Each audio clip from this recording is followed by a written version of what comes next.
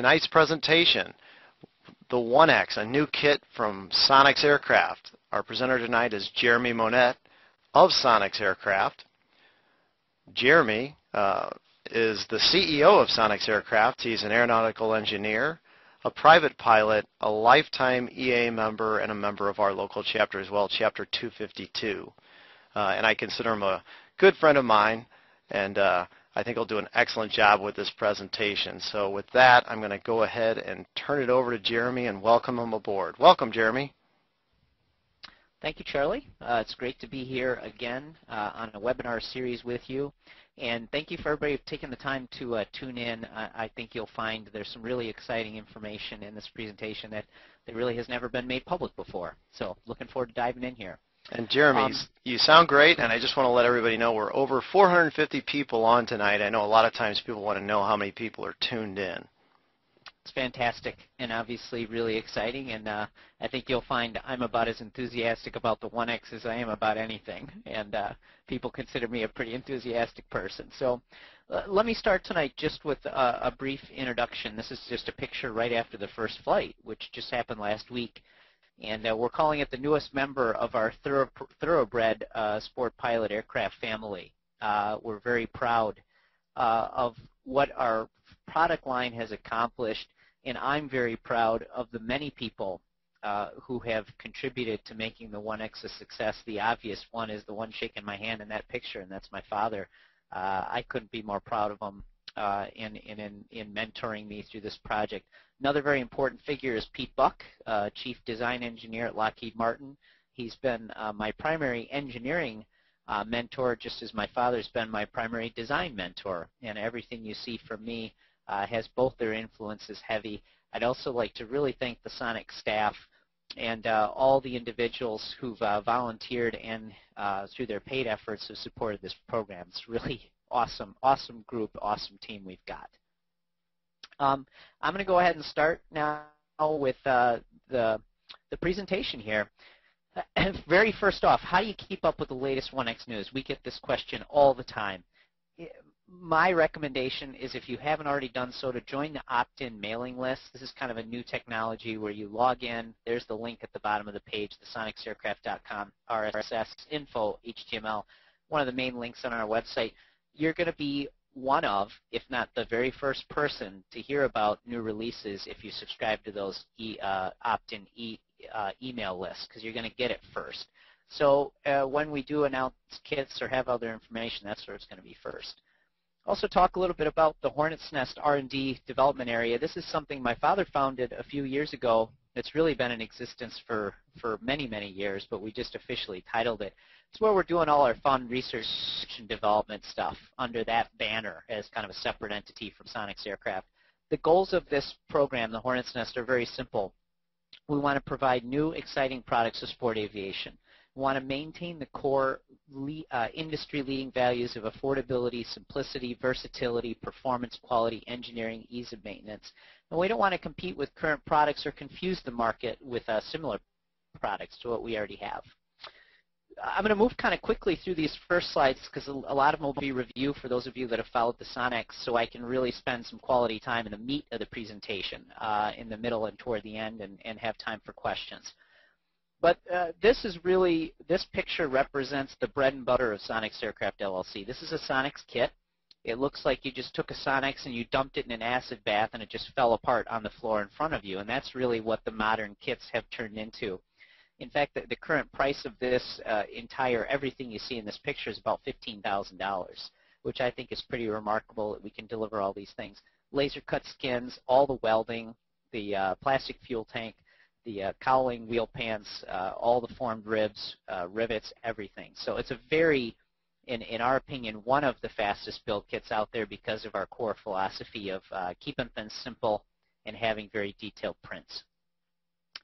Our other core product, I'm trying to move through the slides here, is the AeroV engine. This is the 2.1 engine. It's evolved over time. In the left-hand side there you see with the picture of the engine. Again, same thing. Looks like it just kind of fell apart on the floor in front of us here. That's the way we sell it in a kit form for about $7,000. And what's beautiful about these racing core VW engines is their amazing overhaul cost, $50 to $250. Can replace components, a whole head for $200 to $300. I'd invite you to take a look at the webinar my father put on just on the engine. It's a very impressive little engine, and it's represented an ever-increasing percentage of our overall sales as people use them on other airframes. I also want to do a shameless plug for our workshop series. For those of you getting closer to your Onex decision, there's no better way to really make the final decision, in my opinion, than come to the factory, see the parts, see it fly, meet the staff, talk to me personally. 2-day workshop here at the factory in Oshkosh. We do them in February, usually first weekend in May and first weekend in October. So we actually have one coming up this weekend, so it's not too late to sign up. We've got a really solid group coming despite it being the middle of winter here. Really briefly, going over some of these early airplanes. This is my father, who flew the first Sonex prototype with Pete.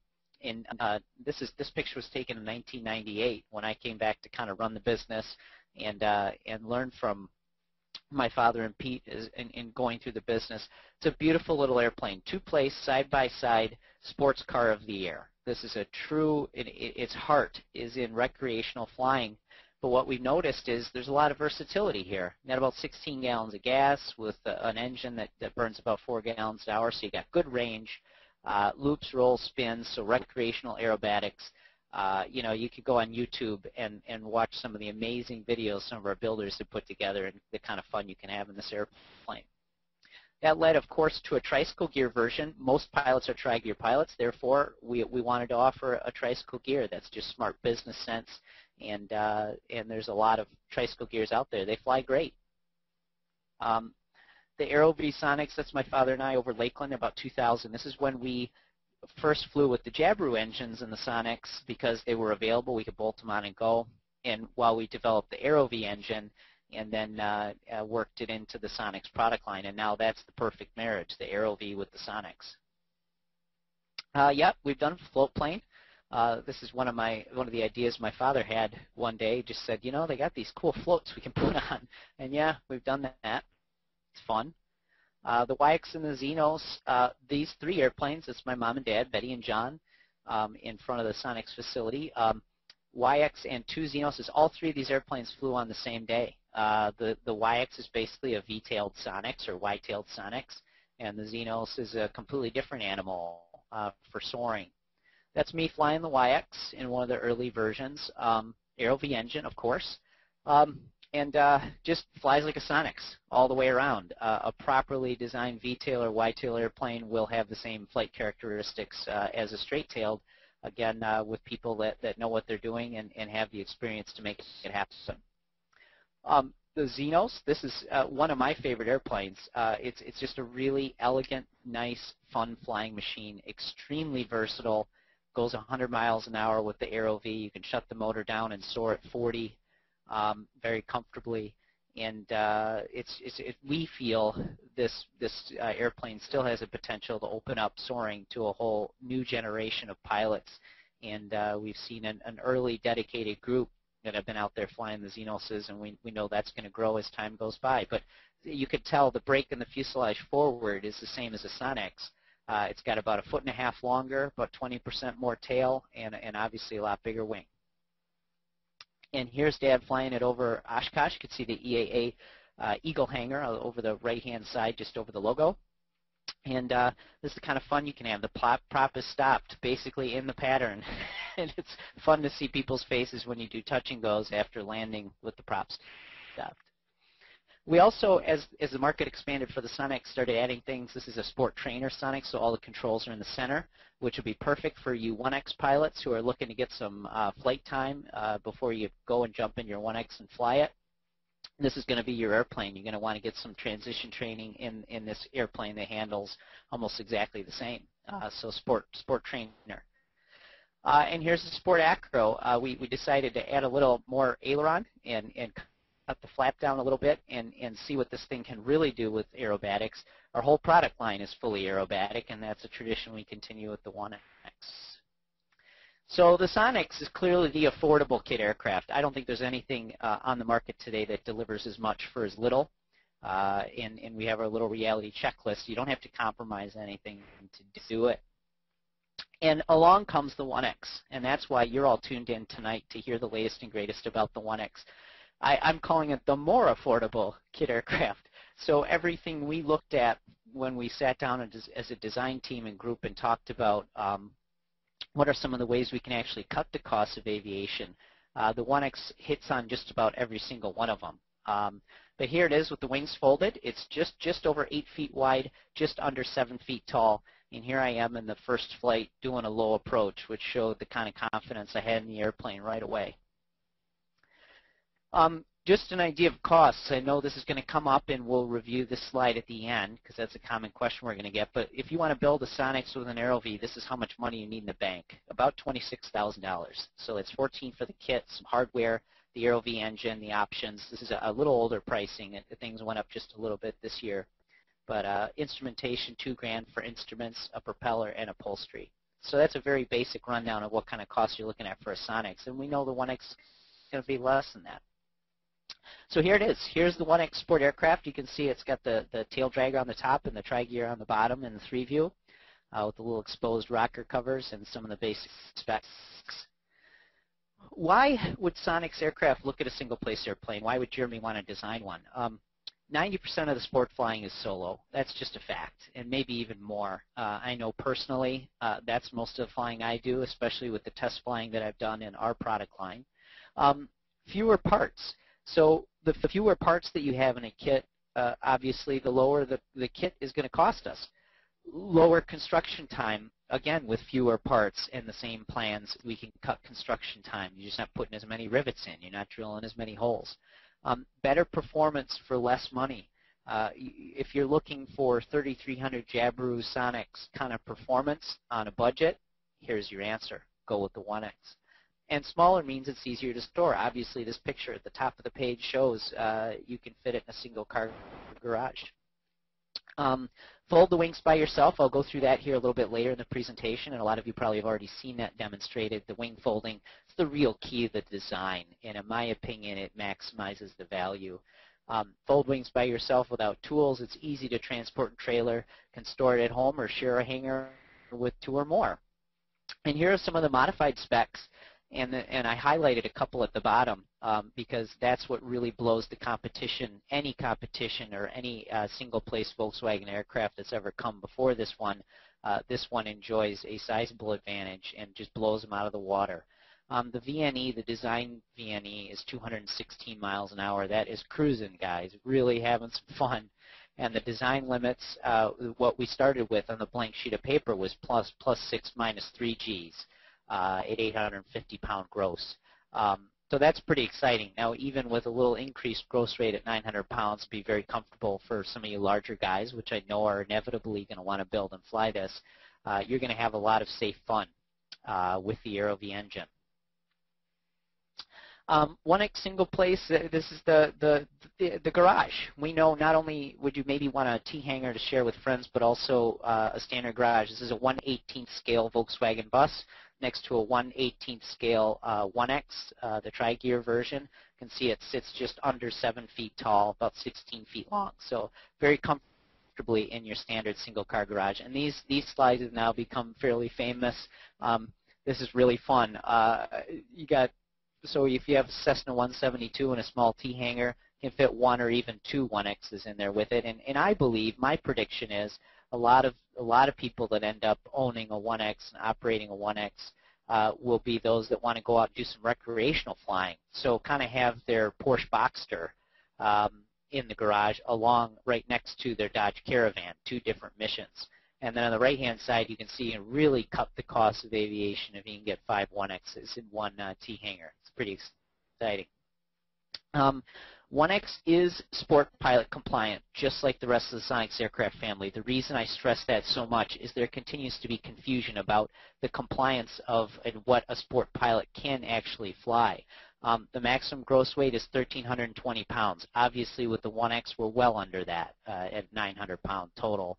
1,430 for seaplanes. Yeah, we could put some floats on the Onex and obviously still be under that. 1 or 2 occupants, the maximum clean stall of 45 knots or 51 miles an hour. The 1X is going to stall about 45 miles an hour, so you're well in there. Maximum straight and level airspeed at sea level at maximum continuous power 138. An AeroV-powered 1X will go about 135 miles an hour under those conditions, so that's sweet. Fixed landing gear, single engine, and fixed or ground adjustable propellers. So we're good to go. Sport pilots, you have your airplane or product line. Let's get to the meat of the presentation. Going through some of the design features that we've refined since maybe you've seen it at AirVenture. First, on the engine installation, you can see something very familiar to those of you that have built an AeroV or seen an AeroV and a Sonex, this fence baffle system, which has been expanded to fit the 1X cowling. Already have the CAD work done there. We added an oil cooler on the top with a custom bypass plate. And the idea there was, again, saving some parts and saving some complexity, just bolt an oil cooler right to the top of the motor. A split cowling, top to bottom. I heard some guys speculating that, well, why did you do that on the Sonex? Well, to me, the split line of the cowling is kind of like the same decision as some guys like Fords and some guys like Chevys. It's horses for courses. There's certainly advantages and disadvantages to both, but we liked going with the split cowl because the 1X is a box at the front. It's basically a straight square, straight rectangle. So you can basically have a flat side, a flat bottom, and a flat side on the cowling and keep it retained, and then just put the top on and screw it in place. And have full engine access, which is very nice as well. So that's integrated into the 1X. The AeroV 2.1 is obviously a perfect fit for the 1X. That's what this cowling has been optimized for, again, with the exposed rocker cover, which I think is pretty cool looking. We can do some fun things with that in design and in paint to kind of fair it in and make it look even sexier. So that's that. The fuel fill, let's talk about that. We ended up with this 1X going a little simpler on our fuel tank because everything, again, is straight and we wanted to eliminate parts. We ended up just bringing the filler neck for our very famous and, in my opinion, the safest fuel tank in aviation, period. This fuselage-mounted, rotationally molded fuel tank.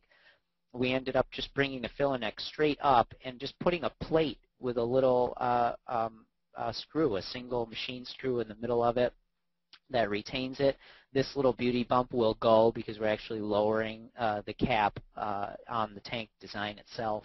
So you'll just have to remove one screw. But just be careful filling your fuel tank. I've got many fuel fills under my belt with the Sonex being next to the windshield, and as long as you just take care, take your time, and not drip and get fuel all over everything, it works out perfectly. I also heard a concern about getting into the cockpit. That's a joke. You just take your time filling your fuel, and you won't spill a drop. 15-gallon fuel tank, by the way. We'll talk more about that in a minute. The design on the windshield, exactly the same as the Sonex. It's just a flat wrap, which is super simple, and this is actually Lexan. And what we love about Lexan for windshields is if you do have any kind of bird strike or you do have some debris or something that gets kicked into you, it's not going to destroy your canopy and crack it. It's a very, very tough material that, again, isn't going to see a lot of fingerprints on it. The canopy, I love the hinged canopy on one side. It's as simple a canopy frame as you can get. It absolutely feels like you're a fighter pilot. If you go take a look at some of the new example, the new Joint Strike Fighter has exactly the same looking canopy hinged on one side.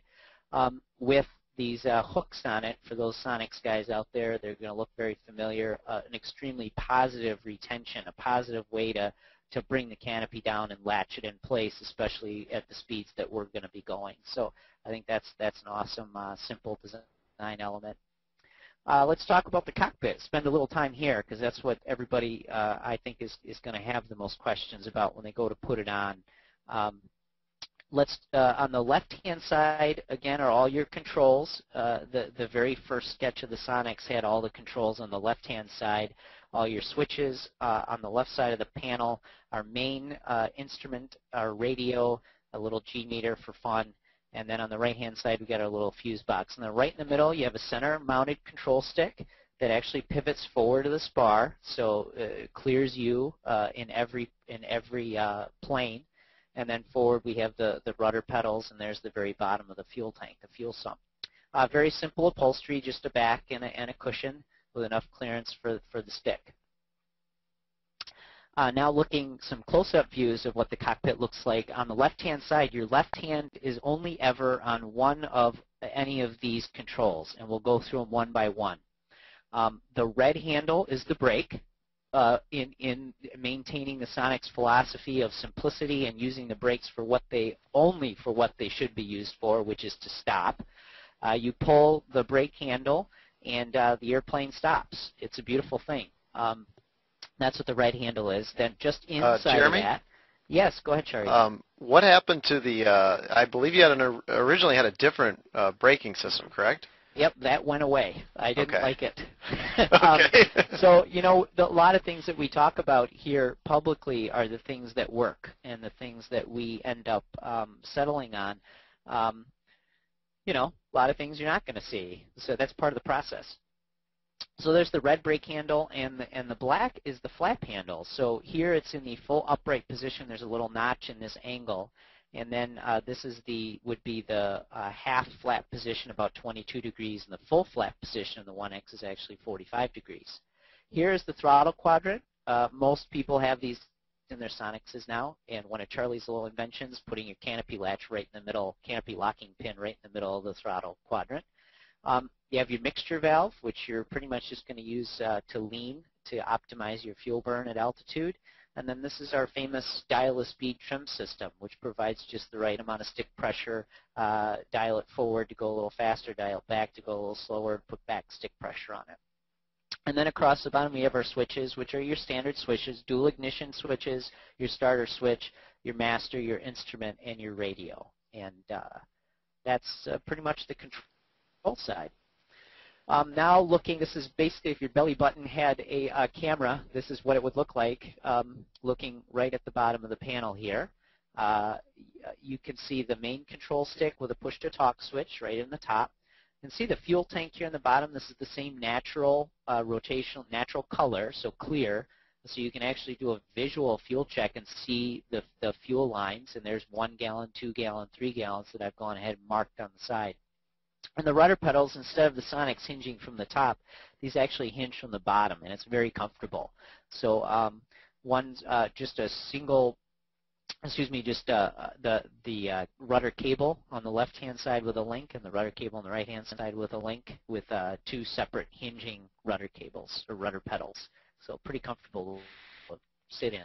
Jeremy, there's the center of the. Yes, go ahead. A couple of questions have come in about the width of the cockpit. How wide is the cockpit?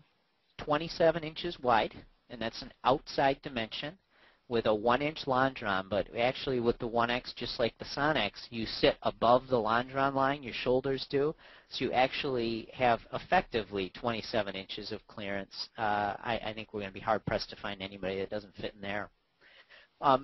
So this is the center of the panel. We have our Stratomaster Extreme instrument with a little SD card. I'll talk about that a little later. Our MGL radio, MGL radio, and our MGL G meter, which is actually, there's a G meter in the Extreme, so you probably don't need that. And then there's the number for the airplane, and of course just a little slip indicator, especially for early test flights. You want to see what's going on there. Let's talk about the flaps. You saw me, I already talked about the 45 degree. That's what they look like. So for those of you that are used to looking at the Sonex flaps, these are another position, another 15 degrees more.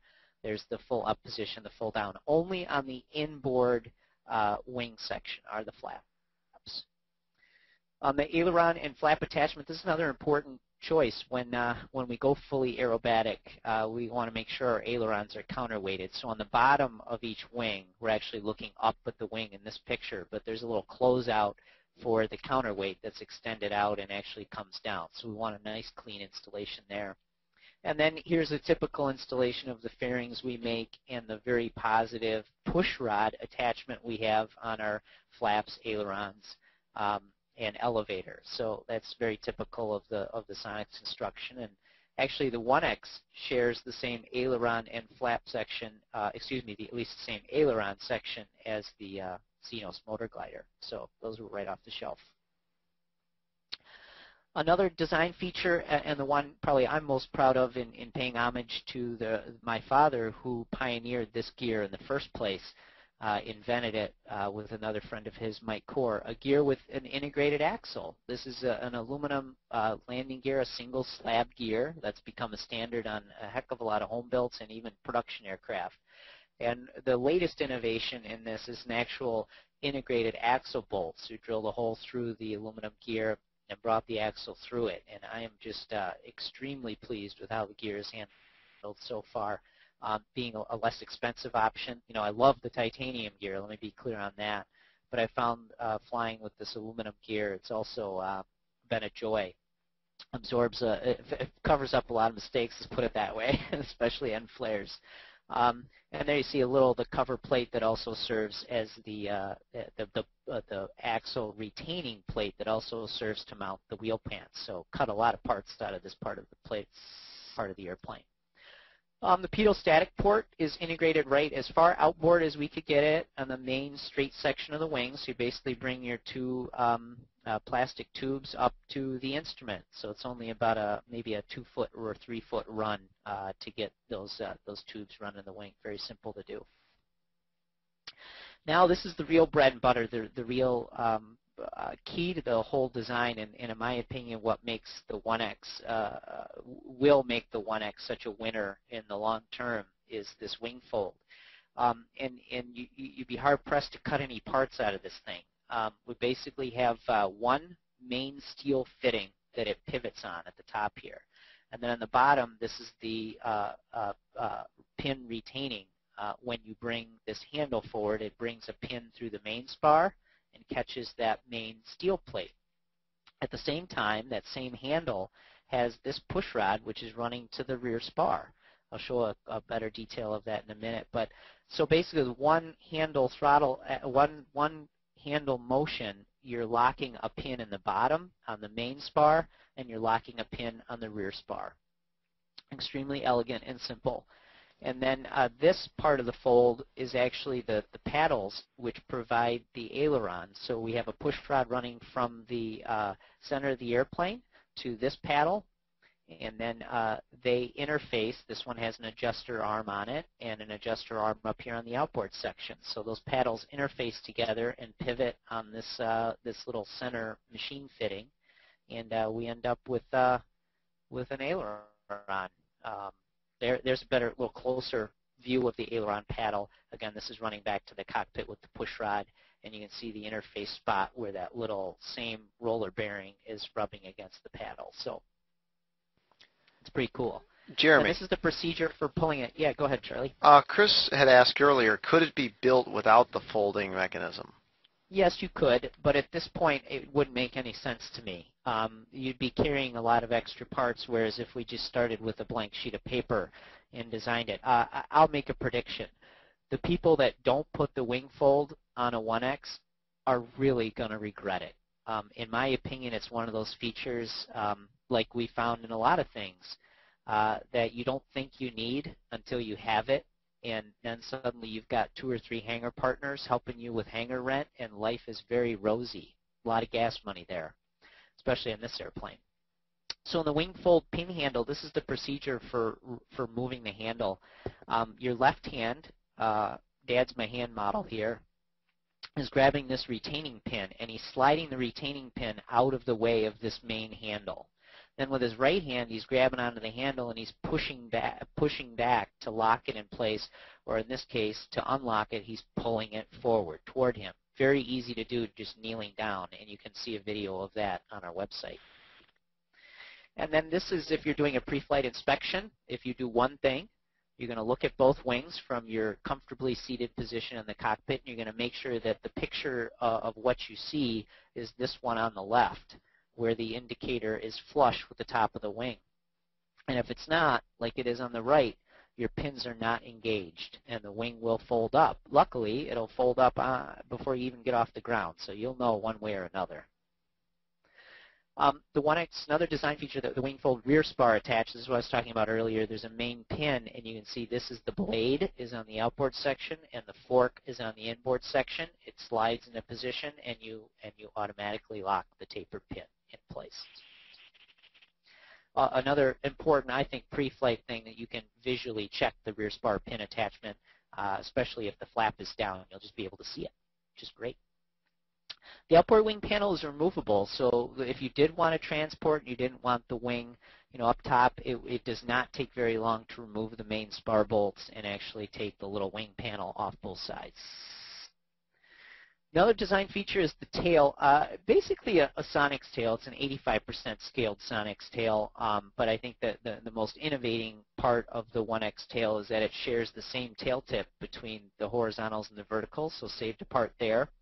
Also, it integrates the same rib into a single tip rib, so we only have 3 parts for the tip ribs and 3 parts for the glass ribs for the glass tail tips, and we're done.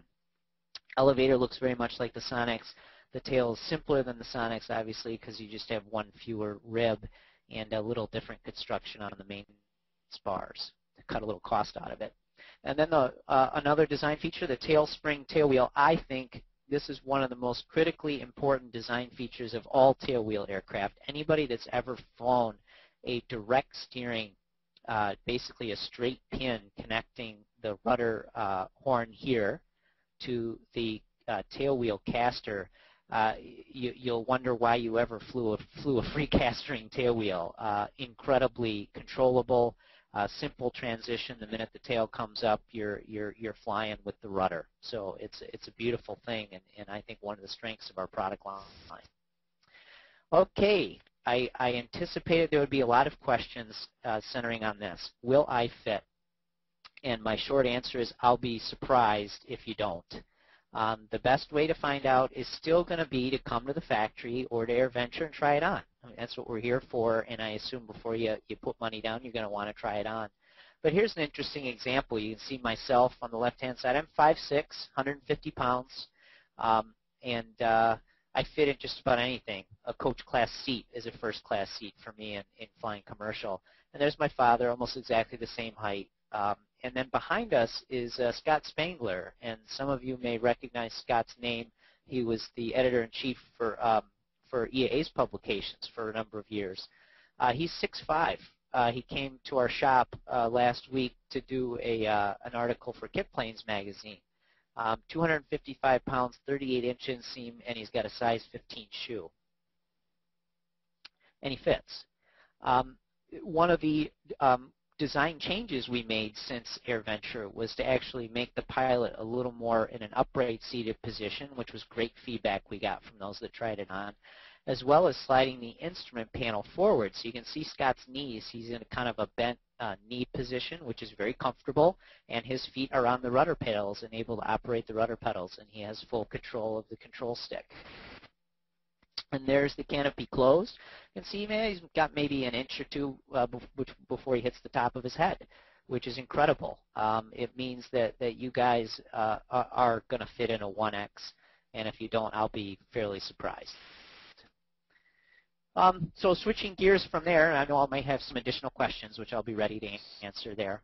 The static load testing, this is something we take great pride in, and I spent a considerable amount of design time and engineering time on setting up the static load test. Just wanted to show you just a little of the many pages of documentation that exist in going through the different load cases and load case scenarios, setting up each of our wing positions, calculating the design loads for them, and then turning those into bags. And in this case, because it was readily available and inexpensive, I used play sand, 50-pound play sand bags. And we ended up loading the 1X tail. You can go to our website and, again, see this. But you're looking at 10,200 pounds loaded onto the 1X wing. This is a center section fuselage with the wing in place. And, yep, that's got the fold mechanism, just has the pins in place on both sides. Amazing. And again, the guys, we figured our little team of 7 guys lifted up over 100,000 pounds of sand as we loaded it and unloaded after each case. The static load test was also accomplished for the tail. I think, again, this is one of the things I'm most proud of. This airplane is hell for strong, and there may be a guy that breaks a 1X, but he's going to be doing something remarkably stupid. So there it is. Gives you the same kind of design analysis went into it, dividing it up into sections and figuring out what kind of bag loads we have at each section. And there's Mark at JT who helped us out on the forklift, lowering this with all these bags. These black plastic bags are 50 pounds each as well. We just had them spring leaks as we put them up on their side. So 1,730 pounds, and we did not get any permanent deformation in our tail. We have this tail section, this horizontal stab, on display now at our shop.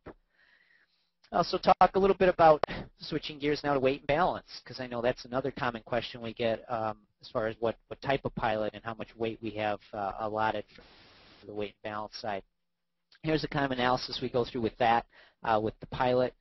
We actually calculate at all the arms before we even built a single part, and we make educated guesses on what each component would weigh and where it would be located. And then on the right-hand side, you see some of the analysis there. Our empty weight of our prototype, 562 pounds, with an arm of 55.7 inches, which results in about a 20% CG.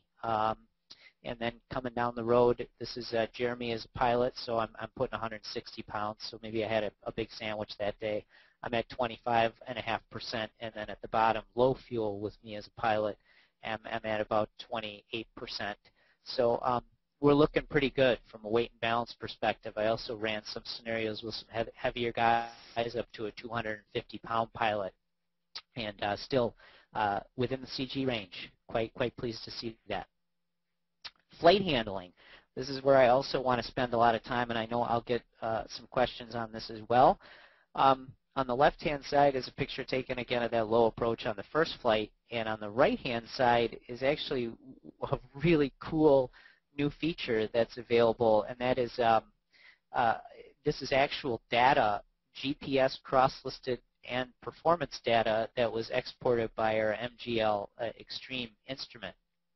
And I think this is incredibly powerful for test pilots out there, for people like me who are real number crunchers and want to be able to tell people exactly what our product lines are doing. There it is. This is our flight path. You can follow the yellow line on what I did for my second flight, and you can see I'm staying close to the airport in every mode, because that's what good test pilots do early on. And I basically climbed to altitude, and you can see the lines getting higher, and I ended up climbing to about 3,000 AGL and making 4 or 5 circuits, and then coming down and doing some pattern work, tearing around the neighborhood and testing the effectiveness of the flaps. So I did high speed. I saw speeds approaching 170 miles an hour, a little over 170 miles an hour, which would be a 3300 Jabiru-powered Sonex. Exactly what I expected, and made me very, very happy. And then slow speed took it down on the second flight down to just under 60 miles an hour, solid as a rock, just like the Sonex and just like I expected.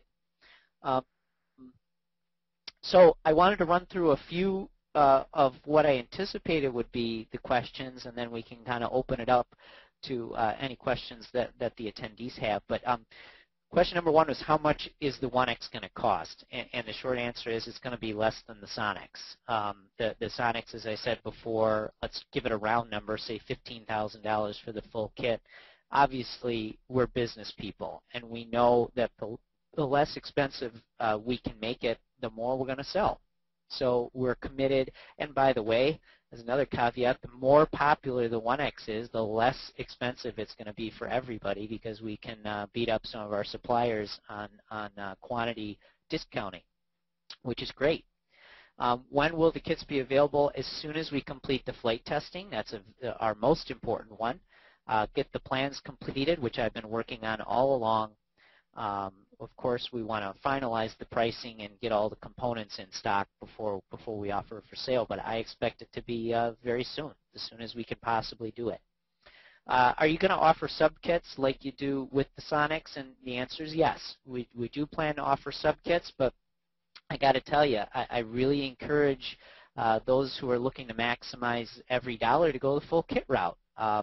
as I look at things, especially with the Onex and how simple the tail is, how simple the fuselage is, especially with some of the new integration of laser cut and formed channels and parts, this thing's going to go together in a huge hurry. So you're going to be finishing your tail and wondering why you just didn't go ahead and order the whole kit and save a few $1,000s. Tough to beat it. Alternative engines like the 3300 Jabiru, I saw this pop up on our list. And my answer is it really doesn't make sense to me to put a 3300 Jabiru in a 1X.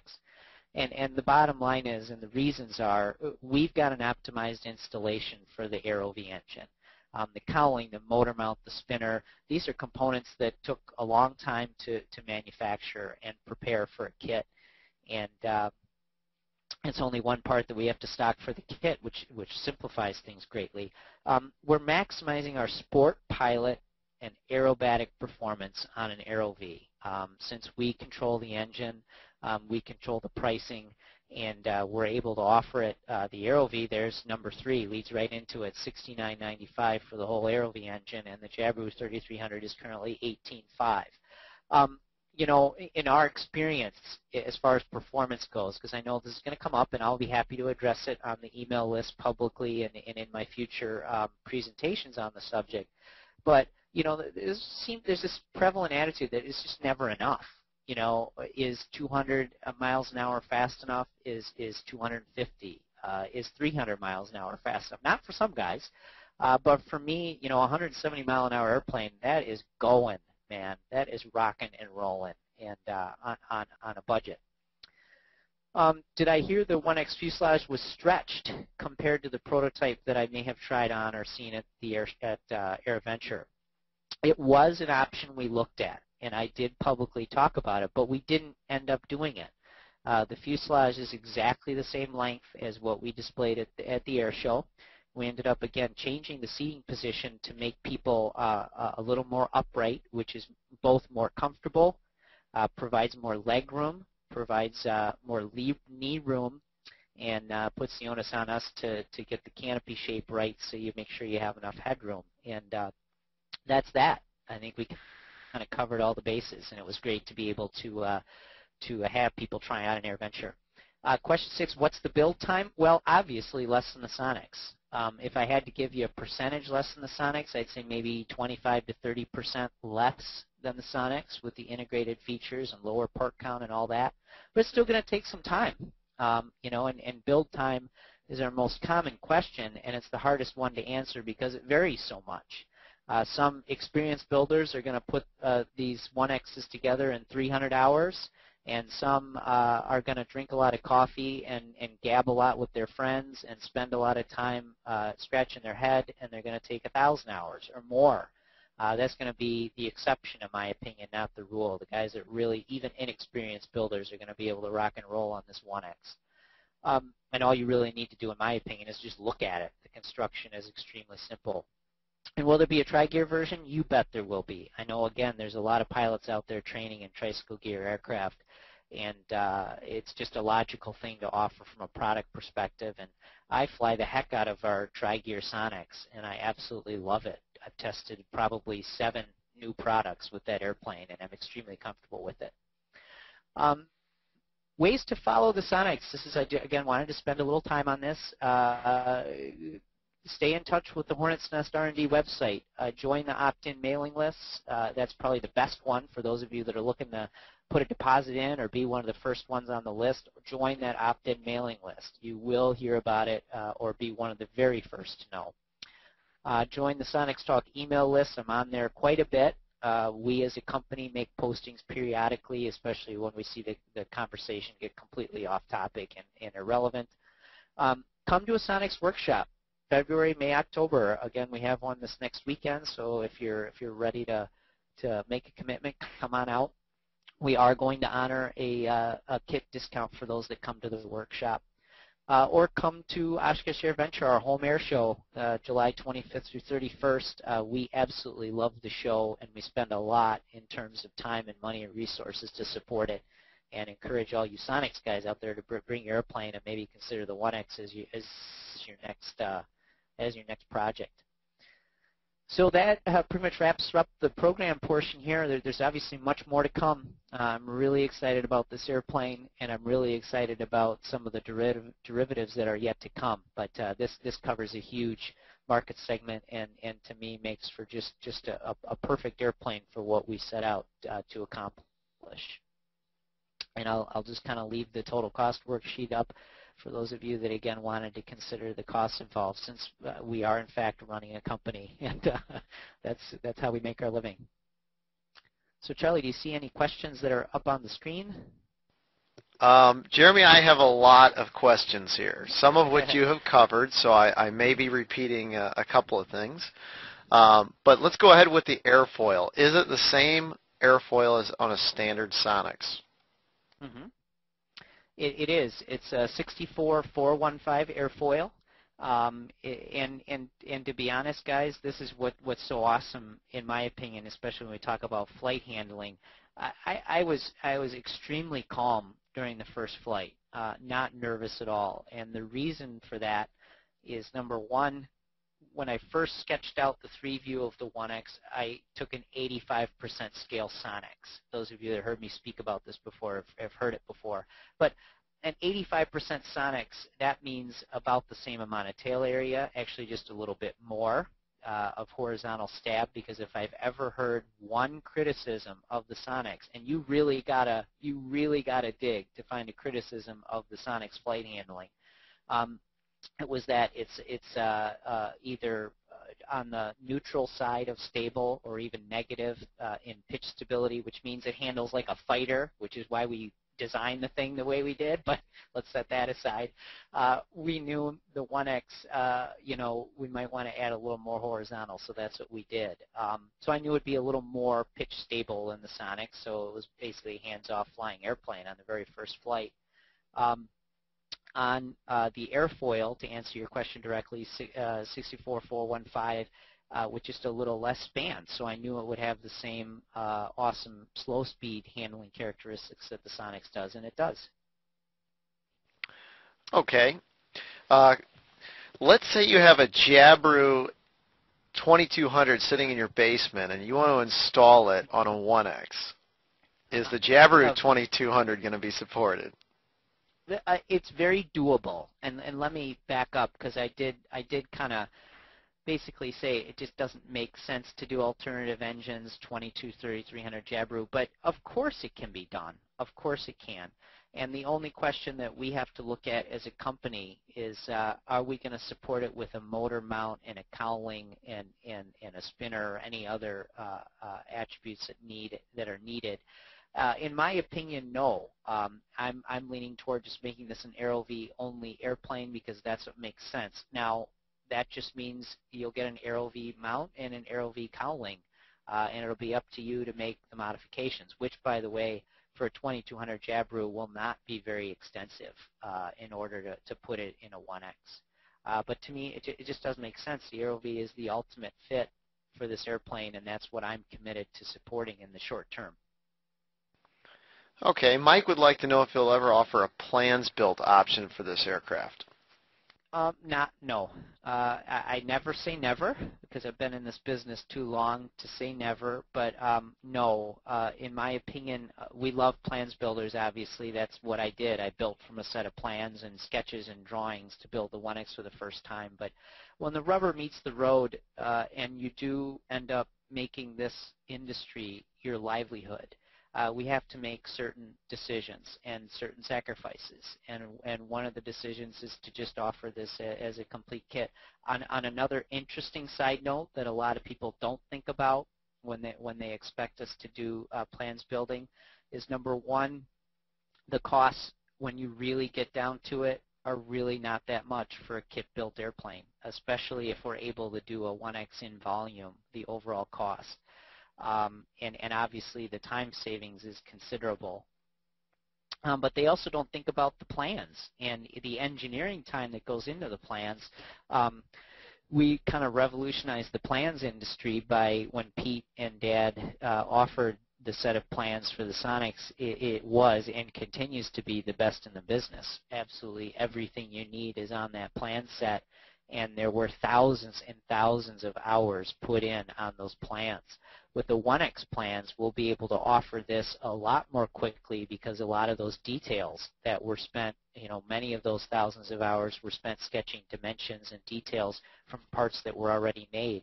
And now we'll be able to just show them on a plan sheet with a part number and install this here, especially with laser cut parts and pre-assembled welded components and those kinds of things. So it's a considerable simpler project using a complete kit. In my opinion, it's not that much more expensive a project, especially with a simple airplane like the Onex, and it makes just really good business sense. So we're able to continue to offer the best support in the industry, period. Okay, Pete asked why 6061 instead of 2024? Yep, that's a very common question. Aluminum, the that 6060, yeah, 6061 T6 aluminum that we use in all the primary structure and what you see here, me flying on the left here. It's half the price, roughly, of a 2024 quote-unquote aircraft aluminum. It's not that much less strong, and you've seen since my father and Pete selected 6061 for the Sonex back in '98, you saw a lot of newer airplanes going with that alloy. For years, the Zen Air series have used it in much smaller, thinner skin sections. The bottom line is 6061 is, by the time you factor in the alclad, you do, and it does not have an alclad, by the way. The alclad that's on the 2024, which is pure aluminum layer on the top and bottom. By the time you factor that in, you don't have to use that much more, but you do. You have to use just a little bit more aluminum, so it's a little bit heavier, but the trade-off is you get a much lower cost, which is great. And by the way, as an extra special bonus, with 6061, you get better corrosion resistance because it is more pure aluminum than a 2024 alloy. When you drill the hole, you immediately get the oxide layer that forms and protects it, which is why we're so comfortable using stainless steel rivets with the 6061 T6. Alan asked, why do you feel that your fuel tank is so safe? You mentioned that earlier. Sure. I'll talk about it. Here it is in 3-view in section. There is no better fuel tank to protect from spillage than a rotationally molded plastic tank. In my opinion, there is no safer place for the fuel than where we put it, which is in the fuselage. In accidents and incidents, which there have been a few for the Sonex, despite its great handling qualities, people still do dumb things, what can I say? Or have an unfortunate circumstance where they'll end up getting in an accident. But in any event, when you do have an impact, it means that you won't have any fuel drip or spill out and get ignited. And in fact, there's been a couple people, again, that have tested that. Also, with wing tanks, which would be another option, you actually end up having the fuel lower, and by the way, wings get ripped off in a lot of accidents, so I don't accept any argument that it's safer in the wings away from you. That's just not true. But anyway, back to the tank, if it were to burst and catch fire, that's in my opinion where the problem is. If you go to a low wing airplane and you put fuel in the wing tanks of a low wing airplane, you now need a fuel pump, a pressure regulator, a lot of things we don't like. With this system, we're able to maintain gravity feed, which eliminates another failure mode, which would cause an accident in the first place. So just go gravity feed. It's fantastic. Okay, several questions about baggage and how much space is available and what would the limitation be? On the baggage, yeah, we do, and you can see it here. It's calculated in just 5 pounds is what I had on the weight and balance. But the place for the baggage would be just behind the pilot in this area. So where we actually have a little dimension running to it. We have a baggage bag that's going to work just like the Sonex, and you'll be able to put up to 50 pounds of baggage. If anything, with a little airplane like the Onex, you're going to have to watch your CG. So I don't believe it'll be a function of putting too much weight in there. A baggage bag will hold 60 or 70 pounds. but you really, as a pilot, have to be aware that it's in the aft CG location. So you start piling too much back there, and you don't want to get in that situation. So be very intimately familiar with your particular airplane's weight and balance, and you should be fine. You know, it's again like a Porsche Boxster. How big is your trunk? Not very big, probably about the same size as it is in the Onex for the baggage area. So you know, that's the philosophy. It's just going to be something you take up on a day trip or a couple-day trip. Okay, Walter had asked, do you have to buy the engine? Do you have to buy the engine with the kit, or can you use your own engine? You've been showing it with the engine priced in there. Sure, absolutely not. You will be able, just like you do for the Sonex, and that goes to the answer to the sub-kit question. You'll be able to purchase the sub-kit separately. You'll be able to purchase the complete kit as a standalone purchase.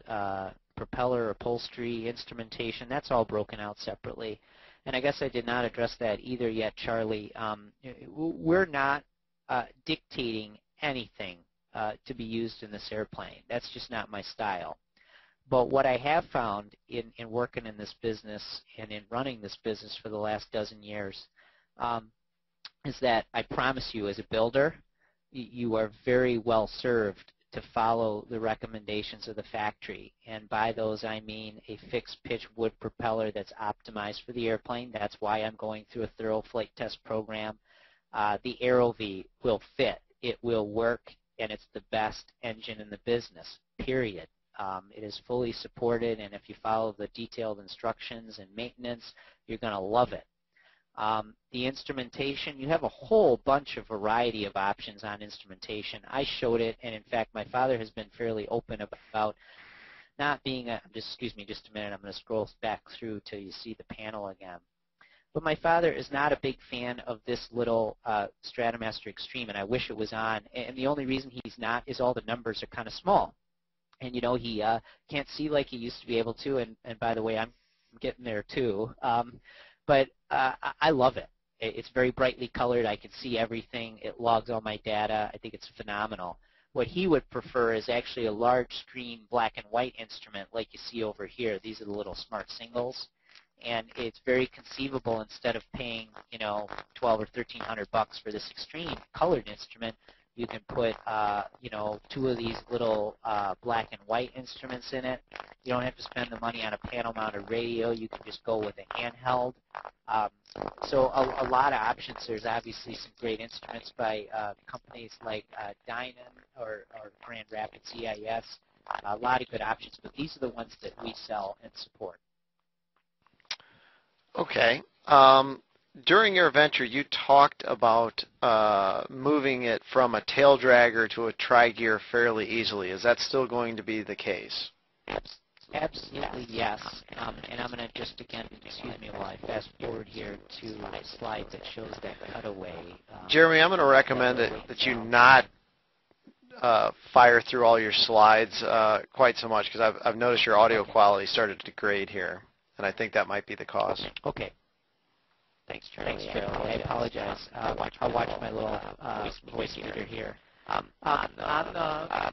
Converting a tail dragger to a tricycle gear, here is what would be required. You would take your straight aluminum gear, which is positioned right about where the guy's foot is, just aft of that. You actually take that and turn it around. And position it to the next 2 lines you see here, which are gear supports the tricycle gear, which are in every Onex. And you put 4 bolts in there, so about behind pilot's knees. Picture. And then you would install the forward nose gear. And that actually an add-on standard motor mount. So be able to plug that in and implement in place. Okay, Jeremy, we're still suffering through some poor audio quality right now. So I'm going to answer a question from Greg. He says, is the Onex a good choice for a first-time kit builder? And as somebody who has just completed a Sonex, I have to say that for a first-time builder, I think it'd be an excellent choice of a project. The plans are very complete. The kit is complete, excellent service from the factory. So my personal opinion, it would be a great kit. Jeremy, why don't you chime in on that one, and we'll see how your audio is doing.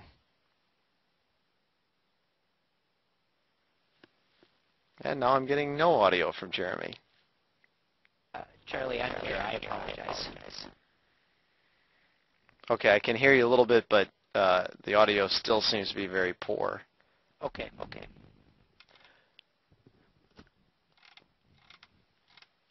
Okay, let's go to a question from John. Are you going to offer the completed spar and pre-cut angle options with the Sonex? Or I'm sorry, with the Onex? Yeah, that would absolutely be the plan. And before we make the final decision on that, we will actually want to go through the 51% rule process that we'll plan on doing. And I'm 100% confident that it'll be compliant. And that's the answer. Yes, we plan on offering those options. Okay, and the audio is coming back a little bit. Jen would like to know, what kind of climb rate are you seeing on your first flight tests? Yep, on the first flight, very similar to what our single plays are flying the Sonex solo, if not a little bit better. So I saw climb rates upwards of about 1,200 feet per minute, taking my climbs pretty easy. And that's what I would expect is most Onex guys will see about 1,000 feet a minute. Okay, and Brand would like to have you talk a little bit about the trailering of the vehicle. Are you going to be able to do that on its own gear or on a trailer? What are you thinking at this point? Yes, if you want to. Now, I would say my personal opinion is that if you are going to take it a short distance, so if we're just going to take it across town or, under 50 miles, then yeah, by all means, towing it on its own gear is an option. Expect excessive tire wear because of how much wear you're going to be putting and starting and stopping and turning. If you're planning any kind of a sizable trip, then my strong opinion and recommendation would be to get a flatbed trailer and roll the Onex with the wings folded up onto it and then tow it that way. But yeah, it's most definitely designed to be able to just take the tail wheel and mount it up on a trailer hitch or a little pan on your trailer hitch and tie it down and take it to the airport. It's going to be very doable. Okay, Mark would like you to explain how the steerable nose wheel works. Is it free castering? Is it steerable? How does the nose wheel work? Exactly like the Sonex, which would be a direct steering link that goes from the rudder pedal through the firewall and ties into a little steering arm on the top of the nose strut. So when you push left rudder, you get left input on your tri-gear. We've had tremendous success with this, and I would say again, let's group the free castering tricycle gear setup with the direct steering tail wheel setup. You aren't able to turn on a dime, but in exchange for that one small concession, you have a phenomenal handling aircraft in all modes. And that's just something that's a core philosophy of ours and why the Onex was so uneventful even on the first flight with ice all over the runway. Okay, a lot of questions, Jeremy, about the turbo, where we are with it, and whether it'll be an option for a Onex. Coming soon, a webinar devoted to the turbo. Sounds good.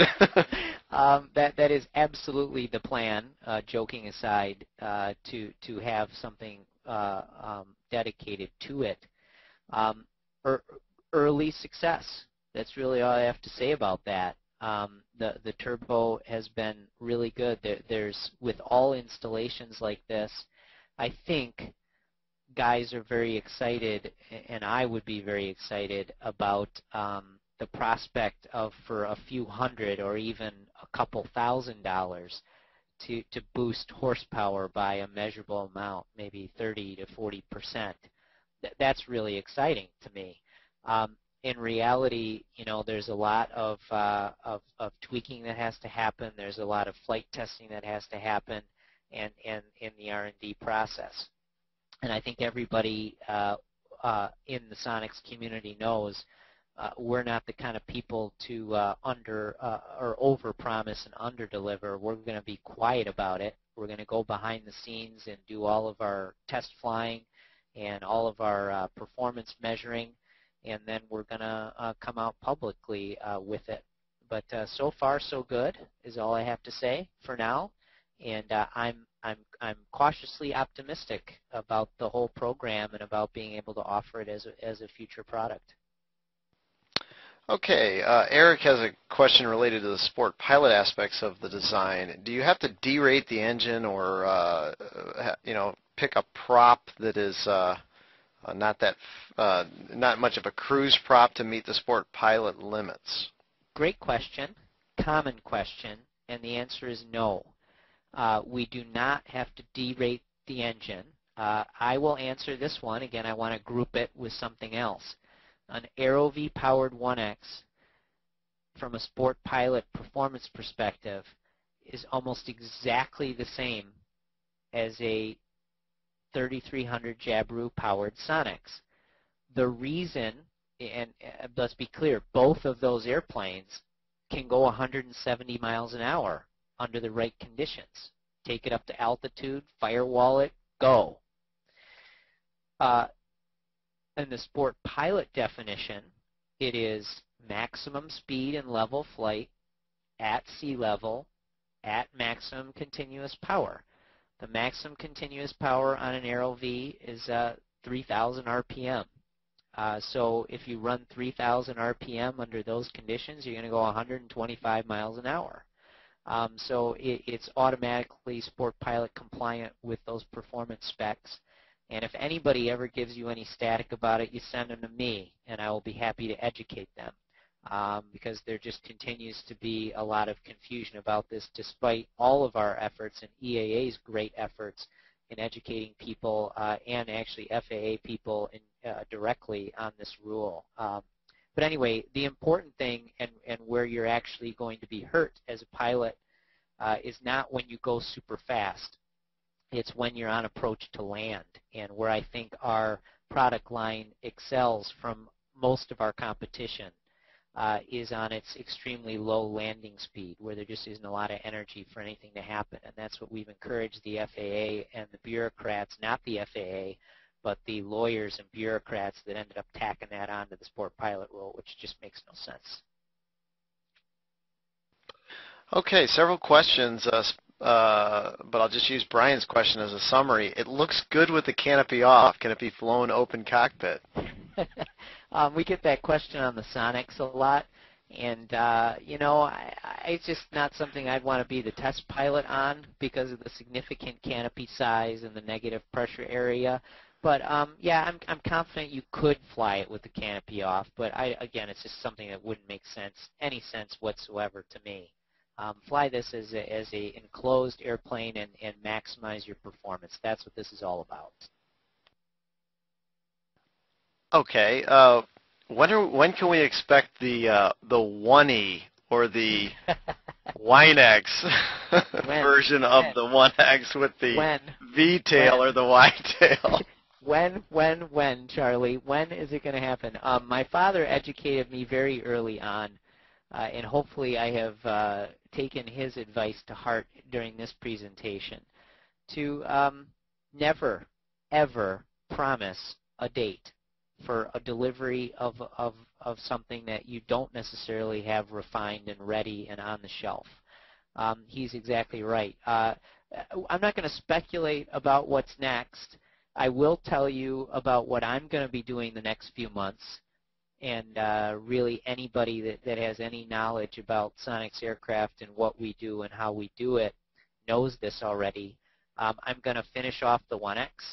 That means finishing the plans, the parts, fulfilling a commitment to myself and to the community to come out with this awesome product at an affordable price that it really is, in my opinion, an evolution of the Sonex, but a revolution in the way we can afford to fly. I'm going to be supporting fully the E-Flight project, which again referenced the webinar on the E-Flight. We have a ton of things going on with the electric project. And I continue to support those efforts with Pete and Andrew and my father. I'm going to be running the day-to-day operations of Sonex, which is a considerable amount of time in keeping things moving. And then in our spare time, we're going to fly some of the other products we have, the Turbo. We've been doing some things with the Sport Acro and getting it ready for competition. We have another Onex on the way. We just have a ton on our plate, guys, but the sky is the limit, and all I'd ask is that if you want to support those efforts, the best way is to buy one of our products and build it and have a heck of a lot of fun. Okay, Martin noticed that the flaps look small. Are they effective? Yes, great observation. You're exactly right, and there was an open debate with the design team about just how effective those flaps are. I did a very cursory evaluation with flaps, with and without, at altitude, and then when I did my pattern work, and I saw at 80 miles an hour on base leg with full flaps, I saw a descent rate of 1,200 feet a minute, and that's in some pretty cold air. That sounds pretty effective to me. So what makes it, and by the way, with the 45-degree flaps, even though they're very short span flaps and short chord flaps, you got a nice pitch change. And all pilots know when you get a little pitch change where the nose comes over a little bit, your visibility increases and life is good.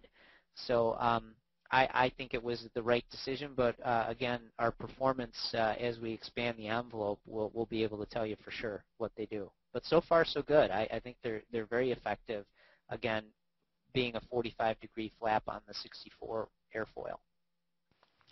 Okay, Will would like to know whether you need to build any fixtures for constructing the aircraft. No, and that's a great point. One of the greatest assets of our product line is that you do not need fuselage jig, wing jig, anything. You need 2 sawhorses and a flat table, and that's it. Okay, and, several questions about, is it going to be pre-punched, or how much prefabrication can you expect with the kit? Yeah, I wish I would have stuck my kit picture at the end of the presentation. Well, I guess I can try to pull it up here, and maybe this won't affect my audio as much. Let's talk about it in terms of this picture. The pre-punched aspects, all of the wing skins you see, the wing skins, the fuselage skins, the tail skins, all pre-punched, and in the cases of the leading edges and the tail skins, pre-formed. The channels, many of the 90-degree channels will now be pilot holes, so we will have our first matched hole technology kit with the Onex. We will not have matched holes in the ribs, in the formers, in the curved sections.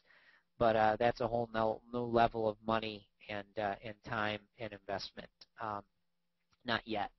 But a very advanced, I put it on par with anybody out there. And again, keep in mind, with a 1X, you're going to have roughly half the part count of any competing aircraft because it's so simple and because the fuselage is square and because our whole philosophy is about getting rid of parts wherever we can.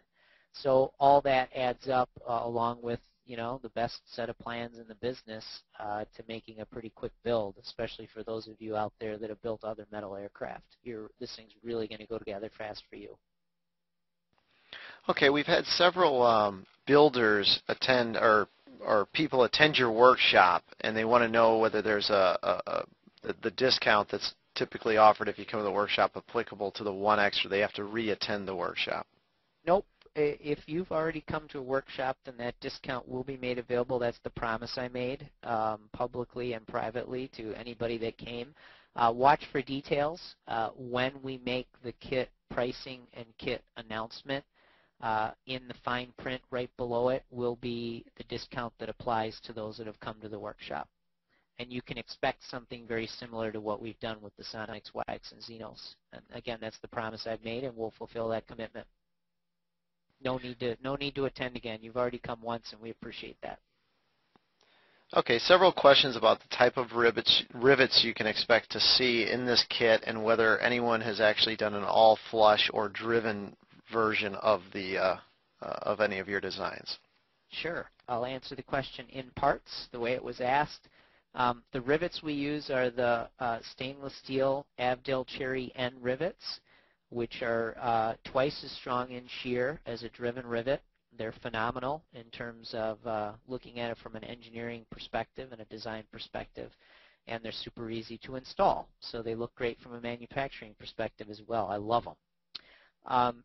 In terms of flush rivets, absolutely. You can dimple and countersink to your heart's content, and you can go ahead and make a flush rivet 1X. And you know what? From 20 feet away, the guy standing next to you, if you have one that's flush riveted and one that's standard riveted, he's not going to be able to tell the difference until you get right up to it. So I think it's a waste of time. Just Jeremy's opinion. In terms of the last of your questions, can you go ahead and solid rivet the whole thing? Most of it, yes. As long as you can get in and get a bucking bar back there and get to hammer it, yes, you could. Again, 1/8-inch rivet for 1/8-inch rivet because the pops are so much stronger than the driven rivets in shear, which is how we use them. So yeah, you can do it. Again, I think it's just a total waste of time. You cannot do solid riveting in enclosed structures. So in this picture, that would be the tail surfaces, at least one side, so you'd have to pop rivet the bottom of the tail. The flaps, the ailerons, that kind of stuff. Okay, several people asking what if any presence you'll have at Sun and Fun this year. Yeah, I will be there. My father will be there. You can go on our website right now and see the forum schedule, and I'll be kind of bringing an update to the 1X. We haven't made any commitment beyond that. We're just going to be there for a couple of forums. You know, the primary reason, which I'll be happy to tell you, is what I already mentioned. We have an absolute ton on our plate and things that we continue to want to make progress on, and we just have seen Sun and Fun dwindle a bit in attendance and in making a standard commercial presence. Just a big commitment for not a lot of payoff. What I would highly recommend is that anyone out there looking to come to a fly-in, come to Oshkosh. Come to AirVenture. We have a huge presence. We have, I think it's all 10 of our factory prototype aircraft on the field, able to view them, sit in them, look at the differences, talk about the nuances, come to the factory for a factory tour, see it. It's our home show, and that's the show I would recommend everybody come to. Again, if you do decide to come to Sun and Fun, make sure, I believe our forums are on Wednesday and Thursday. So make sure you check that schedule, and I believe it's subject to change. So make sure you check our website for that before you make the commitment. Okay, Jeremy, several questions about this. When the wings are folded, is there any support for the rear of the wing or the wing tips? How exactly do you make sure that the wings are stable when they're in the folded position? Yeah, in the folded up position, we'll have both. We already have on the design boards a little locking handle, if you will, it'll look like a blade on one end and a fork on the other. So you actually be able to lock the rear spar with that piece as a separate piece. And then we also have a little latch mechanism that I drew up for the wing tips to be able to stabilize the tips. So those are in the works. Right now, they're not on the prototype. Neither of those have been integrated, but that is absolutely the plan. And in my opinion, with the stoutness of the main steel fitting on the spar, I'd be comfortable with you locking down the rear spar for your short trips. But if you're going to go on a long trip, I'd probably consider removing the outboard wing panels or definitely doing something with locking them at the tip-to-tip. Okay, could you talk to the aerobatic capabilities of the aircraft and what the expected roll rate would be in comparison to like the Sport Acro? Sure. Very similar to the Sport Acro. And you know, that's not all that surprising when we consider it's an 85% Sonex, and when we consider that the ailerons are about 2/3 span Again, not as much of the chord, smaller percentage of the chord, but not at all surprising that it's just about as sprightly in roll as the Sport Acro, and that makes me smile, man. That is awesome. That's what we fly for. Okay, I have a question here from Rob who'd like to know what color you intend to paint the plane. Rob Maddox, that's a good question, my friend. We'll see. You know, all the other airplanes, and that's a decision that honestly hasn't been made yet, but the factory color is yellow. Clearly, we have a ton of airplanes that are yellow, and I'm pushing hard to look at some alternatives and expand the line a little bit, but if I lose out and it becomes yellow, well, everybody will know it's coming, and everybody will know it's a Sonex Aircraft plane. But we'll see. That's to be determined, Rob, and stay tuned.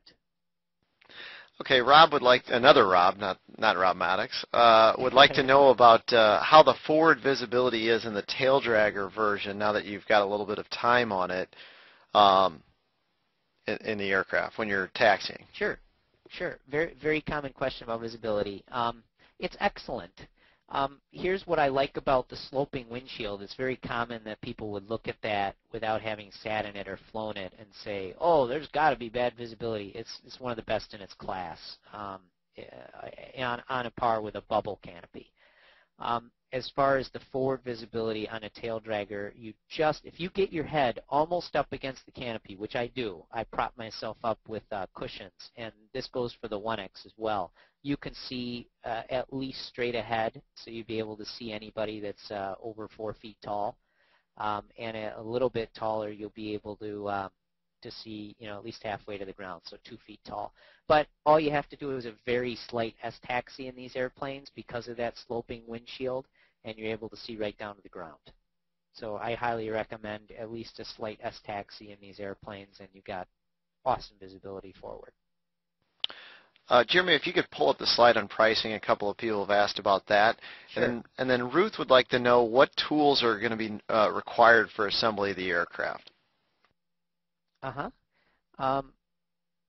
Let's talk about tools to assemble. We have the list on the website of tools required to build. It's exactly the same as the tools required to build the Sonex Wax and Xenos. So you need a good assortment of drill bits, clecos, and actually, if you go on our website, you can listen to me. If you're not sick of me already, you can listen to me detail those tools. I go through two separate presentations. Actually, I think it might even be 3, but anyway, it lists all the tools you need step by step, and everywhere you hear Sonex, just substitute Onex, and you can equip your shop right now. Okay, Jeremy, we've pretty much used up our allotted time. I want to thank you for presenting tonight. It was an excellent presentation. I believe we set a record on how many people tuned in tonight, well over 500 people, which is awesome. I appreciate everybody for tuning in. And any last comments? And also, if they still have questions, because I have a lot of them left here, how do they get more information? Sure. Again, going back to that early slide, I'll just hold the total cost slide here for a second. My final comment is thank you, home builders. Our company and our family has really been successful in this industry because of your heartwarming support and everything you do. Really admire anybody that builds with their own 2 hands, and it's remarkable the kinds of things that home builders accomplish, and we take great pride in all of your accomplishments, just like you do ours. And keep them coming. All of your flight stories, all your build stories, we love them. We live for that stuff. As far as getting your questions answered, you're obviously welcome to email anybody anytime at the Sonex factory.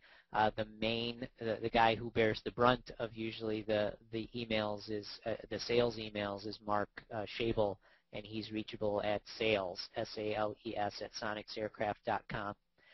Or, of course, you're welcome to join any of these. Again, the e-groups I think are excellent. You can join the Sonex Talk group, which is kind of our general group for just Sonex discussions, but I post almost everything I post to any group to that group just to make sure we cover all the bases.